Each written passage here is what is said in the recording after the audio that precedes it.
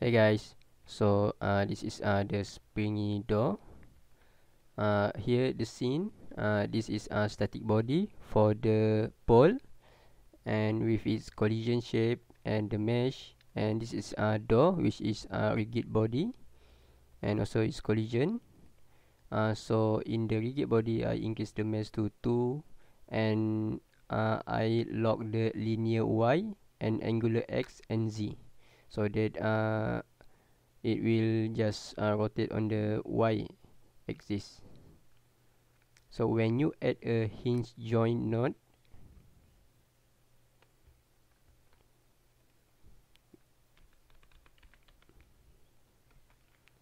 this one here, hinge joint, the joint node here, you need to assign is for the physics body. Okay, so first is the pole, and the second the door. I think it doesn't matter which one you assign first. And then if you look at the joint here, you can see the rotate angle, which is on the z axis here. So what you need is to rotate the x axis to negative 90, so that it will rotate on the y axis. And this one here, you can see the rotation, and you need to enable the angular limit and set the upper to 80, lower to negative 70, softness to 1.8. This is to make the how can to say it, to make the rotation a bit more smooth, I think. And this relaxation, the lower the value, and the rotation will get more slowed down over time.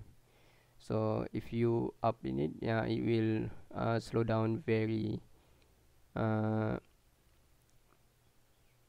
rotation will get slowed down, but not very fast. It will take a long time for it to slow down. The lower the value, the faster it gets slowed down. And yeah, that's it. And then you move the joint,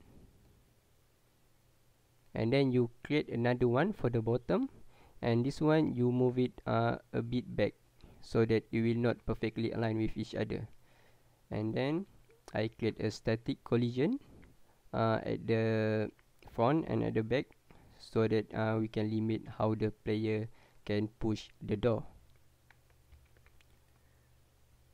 So it is important to make sure the bottom joint not align with the top, so that we can have the springy thing effect.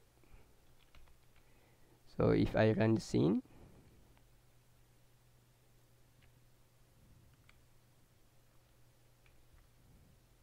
it works.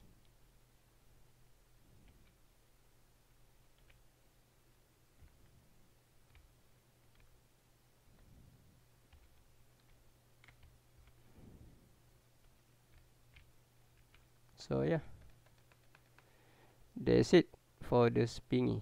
The scene in the link for the scene is in the comment. So if you want to take a look,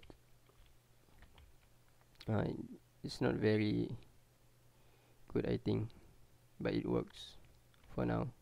So if you got any better solution, you can tell me about it, and I will make a video. So thank you for watching, guys.